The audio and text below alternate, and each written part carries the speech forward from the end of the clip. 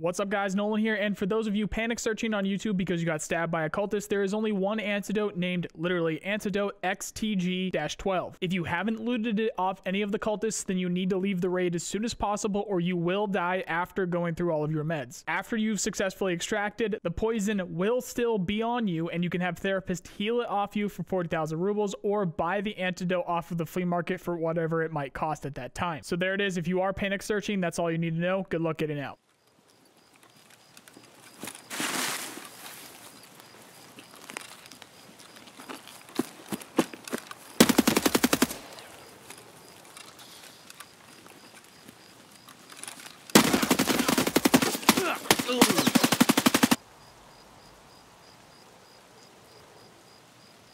I've racked up dozens of cultist kills between on and offline raids, so today we're breaking down everything there is to know about the cultists in Escape from Tarkov. There's good news and bad news with these boys. The good news is that they have clear-cut times and locations where they spawn. They also have a very hard counter, which is thermals. They are seen just as well as any other AI through thermals. The bad news, however, is that they are insanely difficult to kill unless you get a lucky drop on them or have the right equipment, aka those thermals. They make no noise whatsoever, no matter what they are doing, unless they are actively engaging you. They will sometimes laugh before they try to stab you, and of course they have their weapons that they're going to be shooting if they are actively engaging you so that you can hear where they are. They do seem to tag and curse you once you are engaged with them. They can see through foliage and they do their best to ambush you as a group at the same exact time. Now, if you want to avoid the cultists, don't go on any map with a marked location, aka woods, customs, shoreline, and reserve between the times of 2300 and 0500.